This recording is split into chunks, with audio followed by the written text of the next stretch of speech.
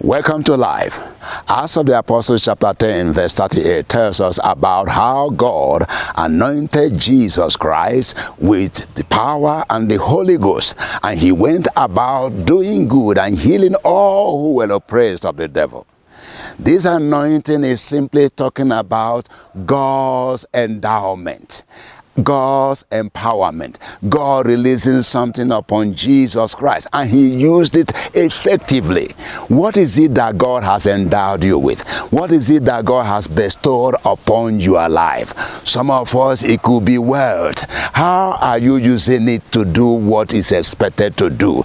Jesus went about diffusing happiness, releasing happiness in the lives of people. That is what God wants us to do. What is it that you have been endowed with by God? Are you using it to touch lives, to bring happiness, to bring joy in the lives of people? Are you changing people's lives?